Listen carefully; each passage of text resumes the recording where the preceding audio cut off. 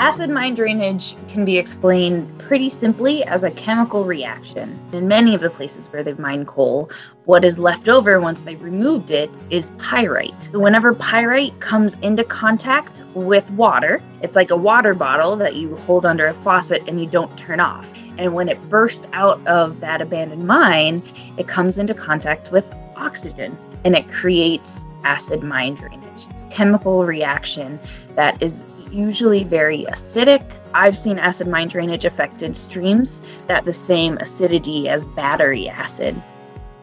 We as humans need healthy places to live, and if you have a waterway that is just devoid of life, those are not going to be the same places that you choose to live. When you look at development in the Appalachian region, the money flows where there is clean water flowing. Our region can no longer afford to let our residents and let our communities shoulder the cost of acid mine drainage.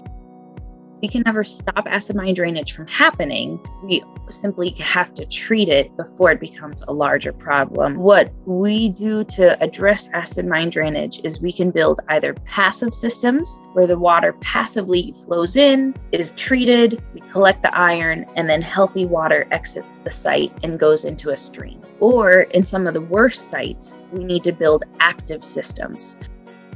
We have to ensure that the funding is there so that these projects can exist in perpetuity. What we need to do is to apply the best science, build the best projects, and ensure that they last far into the future. We can't turn off the projects that we've already built. We can't allow the streams and the rivers to revert back to the polluted nature that they once were.